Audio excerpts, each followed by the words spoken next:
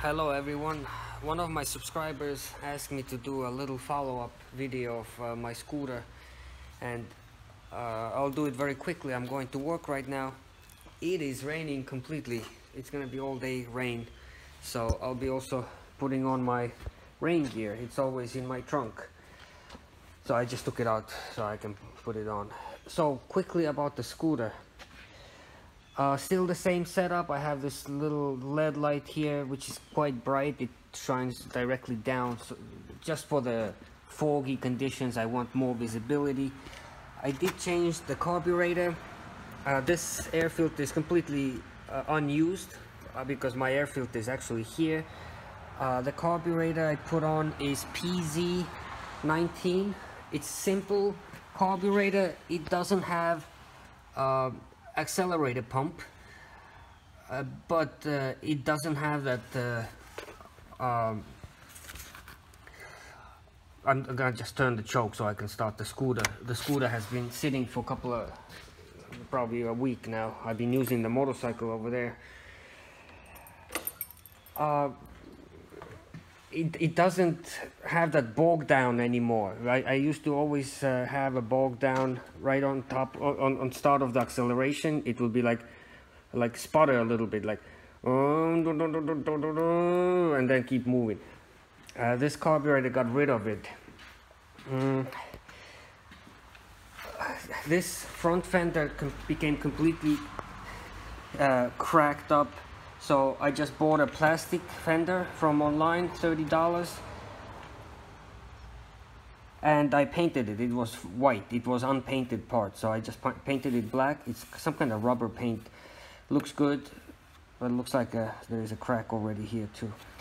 And I changed the headlight. The lights are very weak spot on those things. They tend to fade, or they don't just they don't do the job. So I just took the light bulbs out completely. No light bulbs here. I have this light. I like it. It still doesn't do a perfect job, but the one that does a perfect job, because I had the same issue with Honda, I bought this headlight, which is a little bit larger. It takes the standard round lights that are sold in automobile store for 20 bucks, and it goes right on here, and it uses regular H4 bulb, because I had an issue with my old 30-year-old Honda light because it just didn't do its job either. It's too old. It's not made for today's age. So oh, okay, and now I have 12,000 miles on it. Kilometers, I'm sorry, 12,000 kilometers. There was one engine rebuild at 10,000 when my bearing on a crankshaft failed. I fixed it, and then I lost compression with that after that rebuild, and I had to put the new cylinder and piston on it again. Because it ran out of oil. I didn't notice it. I was riding and pushing it, not really breaking it in properly, so I had to redo that part again. Now it's 1,000 miles on that cylinder, and everything seems to be fine.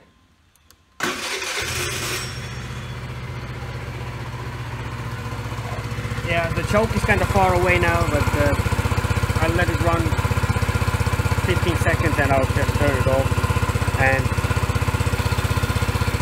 one thing with this carburetor is if the engine is not warmed up, and usually takes about, in a warm weather, I would say maybe 3-4 minutes of riding before the engine warms up, and then the throttle response is very good. Before that, you can actually stall at some point. So, but anyway, let's go. I'm getting late. Bye bye.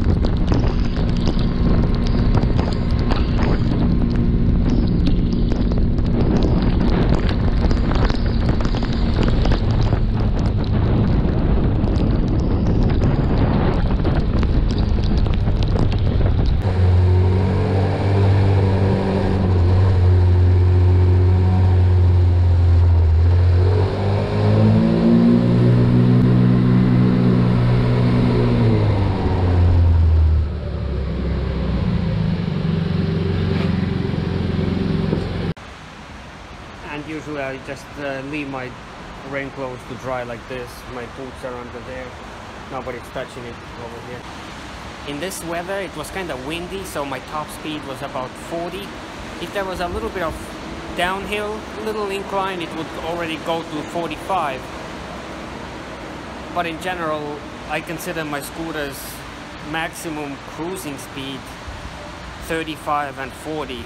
That's taking into account small inclines and flats.